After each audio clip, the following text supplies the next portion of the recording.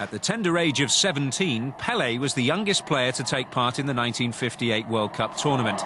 The Brazilian sensation scored 6 goals in 4 matches, his first goal in the final, the pick of the bunch. At the time, a lot of journalists wrote, "God, Pele's just a 17-year-old kid.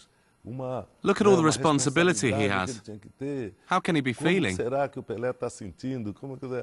And I thought, my God, in that national team, I really didn't have that much responsibility. That lay with the older players like Nilton Santos, Gigi, Bellini, those more experienced players.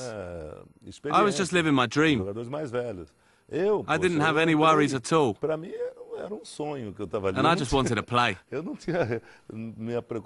had no responsibility at all. Pele hooked the ball over his head and followed up with a precise volley past helpless Swedish goalkeeper Kalle Svensson. Brazil were crowned world champions.